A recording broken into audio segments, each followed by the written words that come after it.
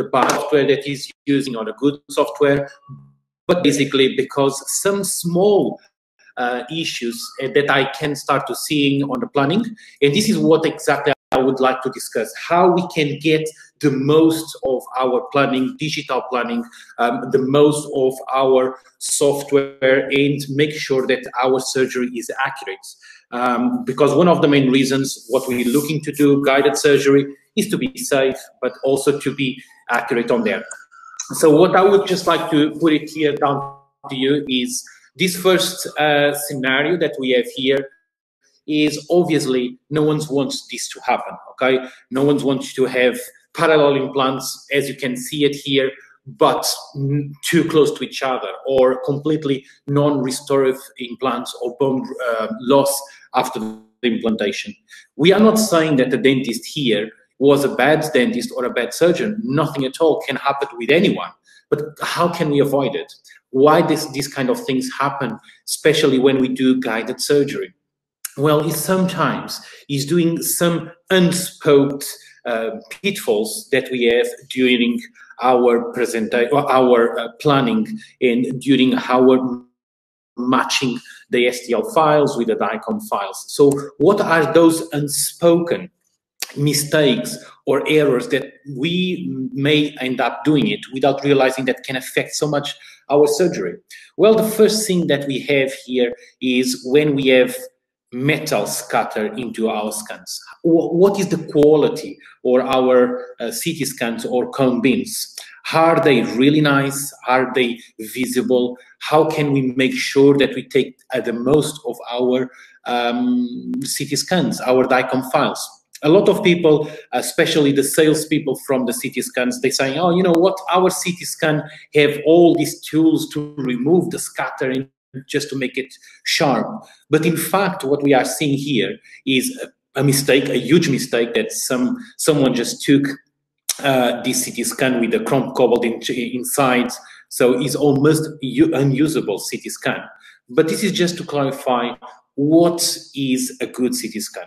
So if we are planning, if we are using and analyzing a CT scan for implant surgery, what we definitely should look is, can we remove any kind of material, any kind of metal or very dense alloy from the patient mouth before taking the CBCT? Why we saying that? Because as you can see on the images that we have at the moment, is we have metal all over the place, but by having all this metal, in fact, distort a lot of the bone region and takes away the accuracy of any planning that you may end up doing. So what we mean by removing unnecessary alloy? Obviously, dentures, we want to remove it, but can we really remove some posterior teeth that probably have a metal crown? Just pretend this the typical scenario. You want to place a 4, a 5, or a 6. At the moment, the patient have their one metal crown or a bridge. Sometimes, and if you try it once or twice, sometimes the patient is not to borrow. If you can remove this bridge for 2 or 3 days to take a nice CT scan, take a nice impression, and have a clear visibility, especially if we go to our patient and say, look, we're going to remove our metal bridge or our crown just to make sure that your implant is on the best position possible. And we are surprised with the response of the patients. Most of them, they are prepared even to stay 1 week or even 2 weeks without that metal bridges or crowns, just for the sake of having a better implant. So what we would like to talk about these slides is how can we actually make our CT scan more visible, removing all the metal alloys. Or if you have some bonded retainers there, can we remove it? I know that takes a little bit more time, but can we remove it to avoid scatter?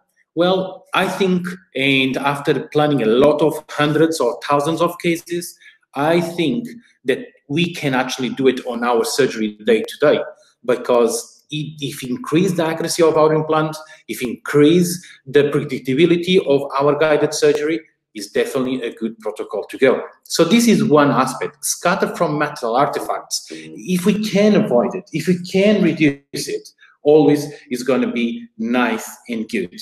Okay, so one unspoken pitfall, because a lot of companies, they never mention about this subject. Another one that we really want to talk about it is we should actually have visibility of the soft tissue. A lot of companies that running CT scan companies, they're saying, you know what, this scan is actually not too bad because we can see the density of the bone, everything is nice and clear there, so it's good, there's nothing wrong with it. So I can actually have my bone structure well visible. The question is, will the CT scan only give us the bone structures, or in fact give us as well a nice soft tissue?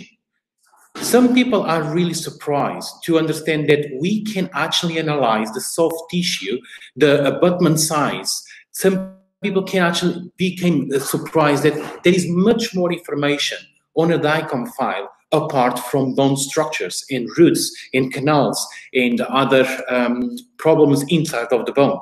So what we can do, well, sometimes by changing a little bit the protocol as we taking the CT scan, give us a lot of extra information, gives us a lot of what is the thickness of our gingiva, where is end up the gingiva on a buccal region, where is the palate, where is all these nice regions. Why is so important? Well, down the line on this webinar, we're going to talk about accuracy on how to match our STL file, the intraoral scan or the impression scan, with the DICOM file. If you only have bone and no landmarks visible for edentulous cases, it's virtually impossible to match it. It doesn't matter what software we're using it. So how can we make our soft tissue visible as well on a CT scan? How can we take much more of our CT scans out of our CT scan protocol scans instead of just having mouth shots and tongues against the palate and also on? Well, we can actually do it by using devices when we're taking our patients, our CT scan of the patients. So we can actually use this orthodontic cheek retractor. Can you see how nice this retract all the soft tissues? This device on the top images, you can see that would squash the tongue on the middle of the patient's mouth, even if the mouth is almost closed, but also would retract all the soft tissues from the buccal segment, buccal labial segments. Can you imagine the result of this CT scan now that you have all the landmarks, all the buccal fossa visible, all the buccal, all the gingiva there? So this is very important to do it. Can we do it? Well, those cheek retractors or these obturators, they are quite available on the market. But if you cannot get hold of them, what we can do? Well, the important bit here, we want to separate the both jaws. We want to make sure the metal artifacts, the scatter from both jaws, they are not visible. So on those two images, we ask the patient to bite on anything that is not radiopaque, cotton rolls, wooden sticks. But as you can see, more and more scanners, they have the biting jig instead of the chin rest. This makes the jaws separated. But we probably can actually use cotton rolls to separate our gingiva to our buccal, to our lips, to our cheeks as well, the patient cheeks. So can you imagine how would your CT scan would look like if you have everything retracted? Would look like this, okay? Completely visible. So you have the soft palate there, even visible. You have the buccal area, the labia. Okay, everybody, apologies for that loss of connection there. Hugo's back up and running. He's just going to carry on. Sorry, guys. Internet is good. It's good surprises. So hopefully you managed to saw my previous slides, just to mention that we have a very nice canvas here. So we should really changing the protocol of our scanning to get the most out of it, okay? So now another important bit, when we're designing our guides, it's really important to have the two pieces of data corrected. Not only the the STL file, the CT scan file, the cone beam, and we spend all this time putting cotton rolls and make sure that it's retracted. But we also need to make sure that everything together, the intraoral scan or the model that we have, match nicely together with the DICOM file. And unfortunately, I don't understand why all the industry of guided surgery, they always promote that automatically matching is perfect. But you know what? My experience with all of the softwares, the automatic matching is not the ideal matching. There is nothing better than our human eyes to match. Why are we saying that? Well, because exactly what we're showing on these slides. The full arch is better to match, but it cannot be achieved completely matching just by using the teeth. In most of the softwares, they use all the teeth to make sure that the matching between the STL file and the DICOM file is perfect. I must say, there is a lot of studies done on Zurich University and Barcelona University saying that teeth is good for a good referencing, but is not the perfect matching on a patient's mouth. It may come as a surprise for a lot of the attendees here, but you know what? It's quite important to understand that what makes things very nice and shiny on a DICOM file creates a little bit of scatter. So what I'm showing here on this slide is, as you can see, the teeth outline on the pink line is the outline of the actual patient's teeth size. And as you can see from the DICOM file, the teeth on a DICOM file are always slightly bigger because the amount of scatter created by the enamel. So the enamel makes very clear, very shiny on a DICOM file. But if you really truly want to have something nice and accurate, you're going to realize that enamel creates the teeth visible on a DICOM file slightly bigger than the actual patient's mouth. So you can imagine, you need to select, if you just only use teeth to match your cases, you need to select what margins are you going to use. Where is the compensation between the oversized CT scan and the actual patient mouth CT scan? So if this is good for we to referencing and to more or less see where are on a good position, what is on a patient's mouth that is really not scattered at all and give us the good matching reference is the soft tissues. So if, as you can see on this image here, the palate, the buccal segment, if we had the cotton rolls there, would give you a very nice demarked line where is the perfect matching happen. So if we want to make sure that our surgery is really a good surgery with a nice matching, with a perfect and accurate matching, we should use the soft tissue functionalities. As you can see on this image, this model is perfect aligned. But can you see how the outline of the teeth, because of the different amounts of enamel or composite or whatever we have there, they are not fully matched on there. So what I would urge for everyone to think, let's say, out of the box is, don't trust your teeth on the DICOM file to match your STL file to match perfect. Would never happen on any of the softwares.